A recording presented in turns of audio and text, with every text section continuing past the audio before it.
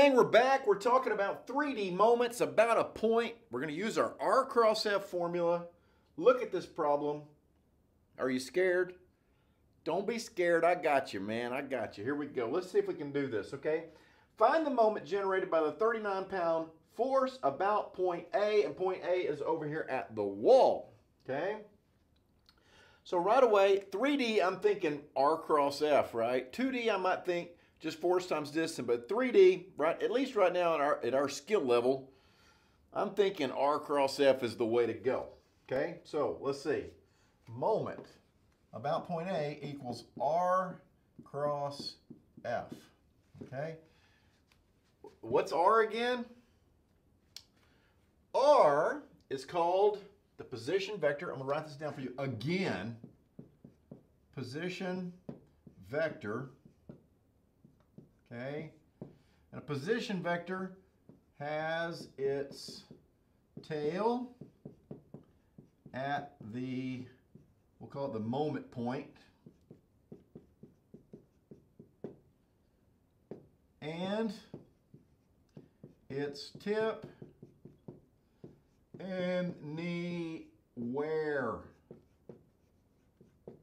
anywhere along the line of action of the force. Okay? That's what a position vector is. That is vector R. This is vector R. Okay? Tail at the moment that we wish to take the point at which we wish, good lordy, I can't talk. The tail at the point at which we wish to take the moment, and its tip anywhere along the line of action of the force. Easy for you to say, okay? So if we look at this, here's the force. It goes from point D off into the yonder, the wild blue yonder. But the vector should start at the point we want to take the moment, so that's at A, to anywhere along the line. So we can make it from there to here, or there to there, or just anywhere we want. But I think it makes most sense to make it to point D, don't you guys? So from here to there. There is our vector R. Boom. Okay? Now vector R is just how you get to Grandma's house, okay? You live there, Grandma lives there. How do you get from there to there? Piece of cake, right? Vector R is equal to how much in the X? Now the X is this way, right?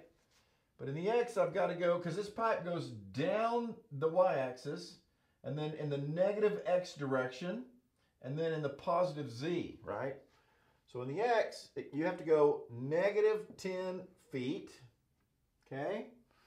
And then in the Y, you have to go 20 feet, that's I hat, plus 20 J hat. And then in the Z, in the K hat direction, you have to go 4 positive. Okay? And that whole thing is feet. Okay? So there's our R vector, right? That's how you get to Grandma's house. That's how you get from there to there. All right? All right, now vector F. Here's the vector F. It's a 3D vector. So the question is it blue triangles? Is it directional cosines? Or is it with coordinates where we can use our lambda hat method? This is definitely with coordinates. Now it might mess you up that the origin's over here and the vector starts over there. But it shouldn't. All you got to do is just say, okay, now my origin is over here. I'm just going to, in my mind, I'm going to move my origin over there, right? So what do I have? This vector here is going to be what? Let's make a new point. Let's go A, B, C, D. We'll call this point E over here, right? We'll call this lambda hat DE. Okay? So how do you do that? Well, it's E minus D. Okay? And point D, we made that our new origin, so that's all zeros. So E is going to be pretty much it. So how do I get to there from here? I got to go how much in the X? I got to go negative 4 in the X. I got to go 12 in the Y, and I got to go 3 in the Z. Okay? So that gives me negative 4 I hat plus 12 J hat plus 3 K hat. Okay? That's not lambda though. That's not 1. I've got to divide it by its magnitude.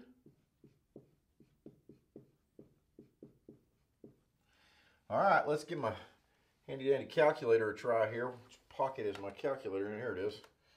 All right, on, clear. Let's see, 4 squared plus 12 squared plus 3 squared equals square root equals 13. Lucky 13, okay? And so my lambda vector is 4 divided by 13, 0.308. That's negative. It's going to be negative, positive, positive, okay?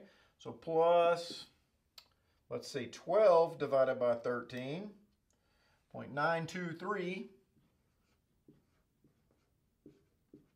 okay? And then plus 3 divided by 13, 0.231. And we can check ourselves, right? Square it, square it, square it, take the square root. You should get 1. Okay. So there is our lambda vector. Now we need to take our lambda vector and multiply it by what? Remember, the force vector is equal to the magnitude times the direction. Okay? Well, there's the direction, and there's the magnitude, right? So let's multiply that whole thing by 31. 31. How about 39?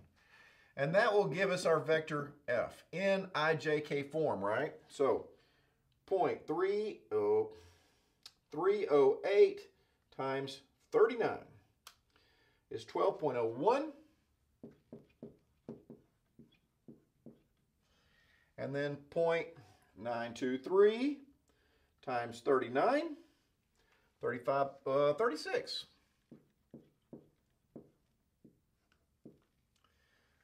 Let's just call that 12. That rounds to just 12. So we have whole numbers here because they are whole numbers. And then what's that? 0.231 times 39 equals 9. So plus 9k hat. Okay? And, you know, look here. Watch this. 12 squared plus 36 squared plus 9 squared equals, and then square root of that equals, it better equal 39, right? Boom, it does. 39, okay? That's how big that vector is. Okay, what's left to do? Well, I'll tell you what's left to do. The only thing left to do is to put that in a matrix and run the numbers. Okay, so I'm going to get rid of this. The human eraser. That's probably not the best thing to do. Okay. I, J, K. So it's R cross F, not F cross R. So this is the R, this is the F.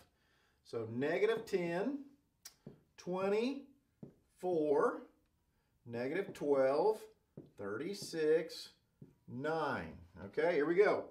So cover up the I, and I get this and that, right? So 20 times 9 minus 4 times 36. Okay, and that is my I hat. And then what? Minus, cover up the J, right? Minus 10 times 9 minus 4 times negative 12.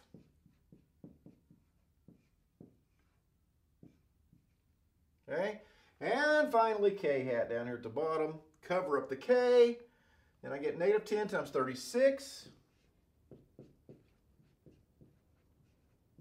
Okay, minus, let's see what else. 20 times negative 12.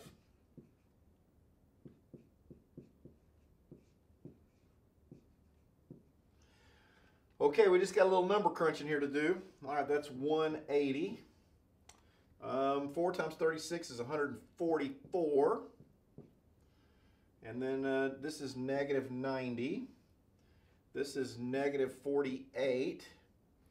This is negative 360. And this is negative 240. So here we go. Our final answer about the moment about point A is going to be what? 180 minus 144. That leaves us with 36, doesn't it? So 36 I hat. And then what is this? Negative 90 minus a minus 48, right? Which is basically negative 90 plus 48. Okay, so negative 90 plus 48 is 42 to the negative. So yeah, this gives you negative 42, but then there's a negative out here, which turns it back to a positive 42. Okay?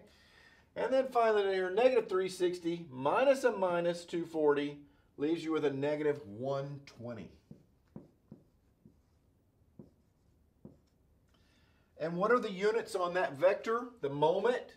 Well, it's in pounds and feet. It's foot-pounds, isn't it? Okay, this whole vector is foot-pounds. Okay? And that's how you do that. That's it. Okay? 3D is not too bad. If you can write your R vector, write your F vector, throw them in a matrix, turn the crank, you got the answer, okay? Piece of cake, right? See you next time.